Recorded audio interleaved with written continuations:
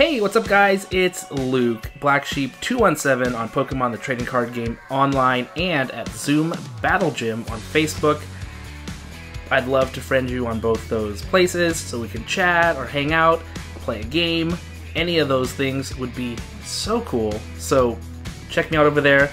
I'd love to connect with you in that way. And today, I actually located a box of Orbeetle V. This is the Orbeetle V box. It comes with one foil promo card featuring Orbeetle V, oversized card of that same one, 4 trading card packs, and a code card, of course. So that's what's inside this box and collection. I picked it up at Walmart. They actually had a whole big stack of them. I just took one to check it out because I'd not gotten this one. I'd seen it before. I've always sort of hesitated when getting this one, but since it was the only thing there, I just had to pick it up. So let's see if we can get anything good in this collection little box here.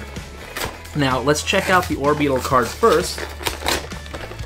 I'm always interested in playability and if cards are good for play. So let's see if this Orbeetle holds up or not.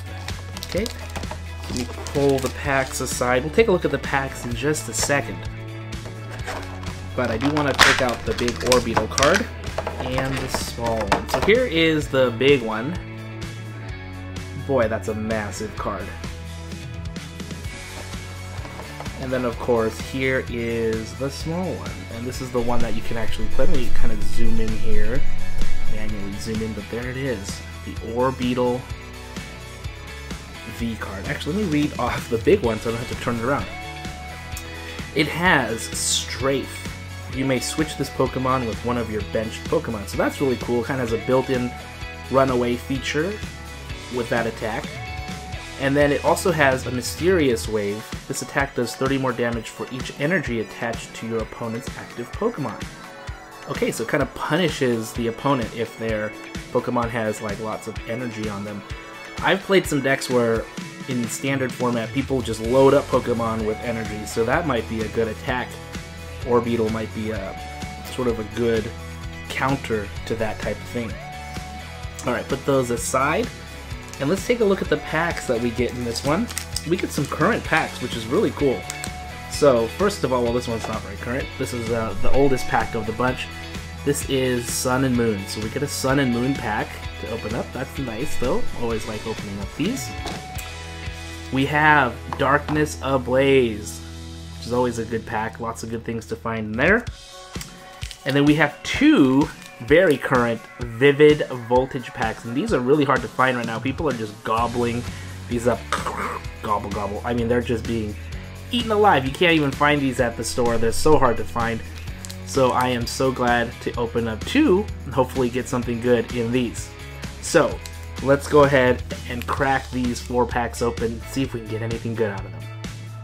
Okay, here are the packs. We're going to start with Sun and Moon. Let's see if we can get anything good out of the Sun and Moon pack. I'm very unfamiliar with this set. We're starting with Zubat. This is, of course, I just started collecting recently, so I know my Vivid Voltage, and I know my Darkness Ablaze, but Sun and Moon I'm definitely not as up on. So we're starting off with the Cosmog Reverse Holo, and then Masquerain is the rare card. Double colorless, and then we end with a Granville. Alright, Vivid Voltage. Really enjoy this set, Vivid Voltage. Who do we got here? We got Regirock. Regirock. Oh, you know, I skipped right over the Poochyena. So the Poochyena was our reverse holo. I was like, what's going on? Sometimes with these, the black background, you can't even tell. Sometimes I mess that up. Okay, Regirock foil holo. Shiny. All those words for the Regirock. Okay. Alright, there we go. Do our second Vivid Voltage pack.